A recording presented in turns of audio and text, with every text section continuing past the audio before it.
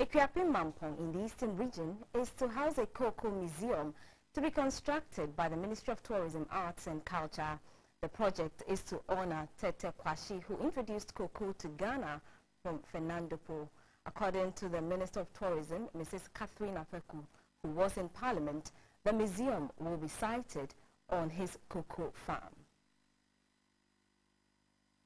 In solidarity with National Chocolate Day, the country's lawmakers were treated to a bar of chocolate each on Tuesday.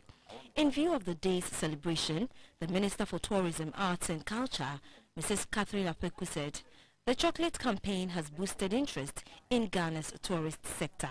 The National Chocolate Day and other activities on the tourism events calendar will enhance the appeal of Ghana as a preferred tourist destination, providing memorable experiences for both domestic and international tourists. Whilst commending the ministry for instituting the Choco Fest today and bold steps to honor Tetteh Quarshie, members entreated the ministry to incorporate chocolate consuming into other areas, including the school feeding program.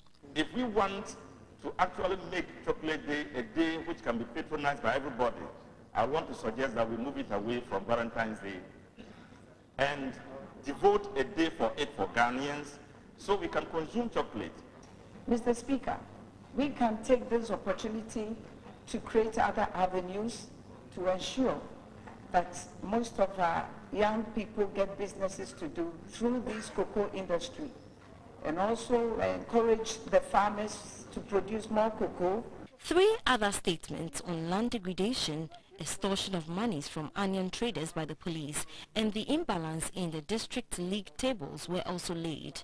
Members condemned the alleged act of extortion by the police at the various barriers and border posts, saying it discourages regional trade. On the land degradation, the House called for swift measures to save the remaining forest cover and water bodies. In view of the imbalance on the district league table, some members called for a review to identify the anomalies in the policy to appropriately fashion out laws to correct the imbalance. Sitting was adjourned to Wednesday, the 15th of February 2017.